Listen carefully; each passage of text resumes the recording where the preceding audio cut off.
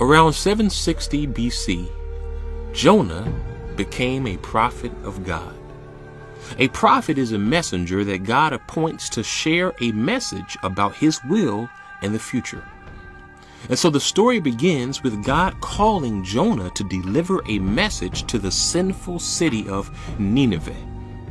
But Jonah, he doesn't want to preach to Nineveh, so he decides to run away from this calling, and he decides to go in the opposite direction of where God wants him to go. And so he gets on a random boat with people he doesn't even know, and he sails away. Well, you can't run away from God. So God sends a huge storm, and the boat is about to sink. The passengers, who happen to be very superstitious, they realize that Jonah is the reason that this storm came. And so they ask Jonah, how can they be saved? And Jonah says that if he sacrifices himself and is thrown overboard, that they will be saved. So Jonah lets them throw him overboard, and then Jonah begins to embrace death. But again, you cannot run away from God's will.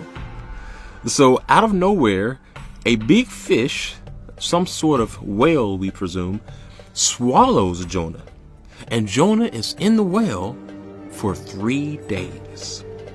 After that, God makes the whale spit Jonah out, and he ends up on land. And at this point, Jonah agrees to deliver God's message to the city of Nineveh.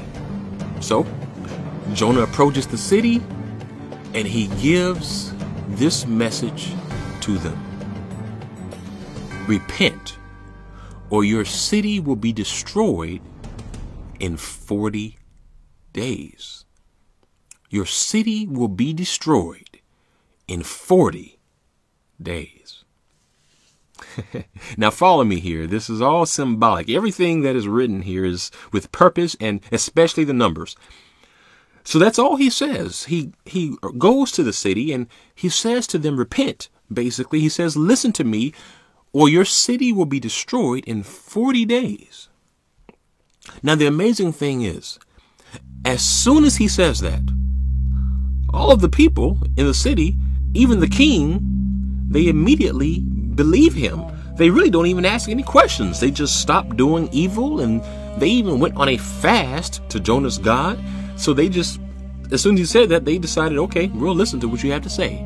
And because they repented and listened to Jonah's message, God's prophet, their city was not destroyed in 40 days. Now, let's see how this all ties to Jesus and provides evidence of who he is. Okay.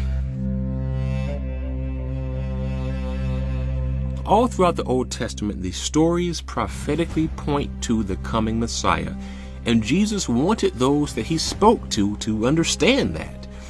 In the last video, we saw how Jesus told the people that everything written about him through Moses must be fulfilled.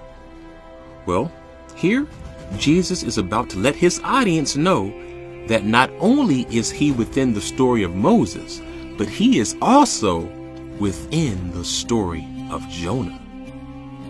Now, when Jesus was teaching the crowds, many people believed in him, but many of them, especially the Jewish religious leaders, the Pharisees, did not believe in him.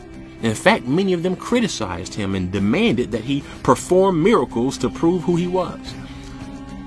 And so in Matthew chapter 12, Jesus is going to give them an example of how Jonah prophetically foreshadows who he is.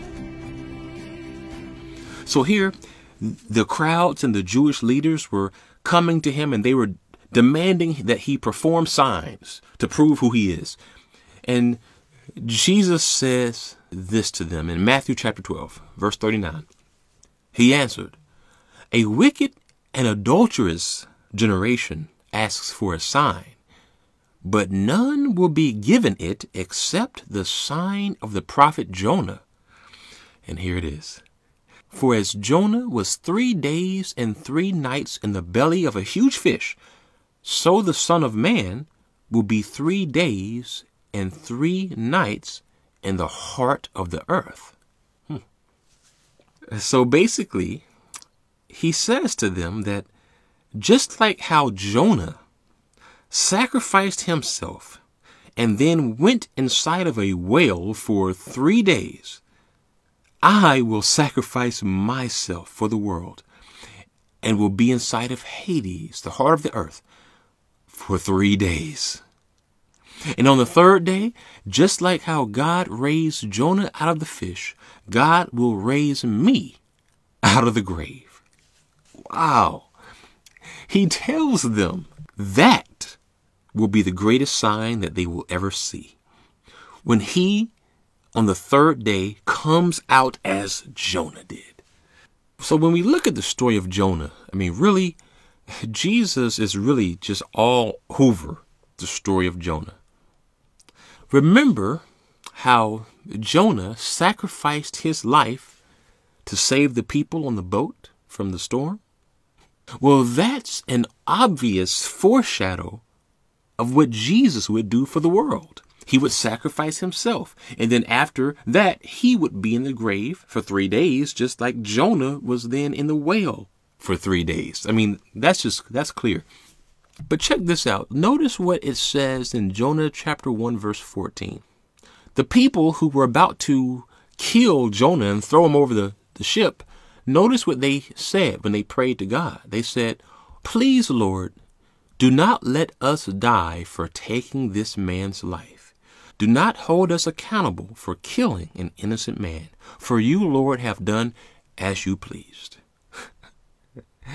That sounds kind of familiar, probably, because just like how they asked for forgiveness before killing an innocent man, Jesus asked God to forgive his killers before killing him, an innocent man. As he said, "Forgive them, for they know not what they do." Now, let's get even deeper. When Jonah was in the whale, he prayed to God. And notice what he said in his prayer. "I called out to the Lord out of my distress, and he answered me. Out of the belly of Sheol I cried, and you heard my voice." Now, this right here is amazing, because we know that Jonah was in a whale for 3 days. But here in this prayer, he says that he is in Sheol, which is the realm of the dead. So here we have a direct reference from Jonah himself that his 3 days in the whale is a parallel of someone being in the realm of the dead for 3 days. And this is why Jesus said that for 3 days I will be in the heart of the earth, the realm of the dead.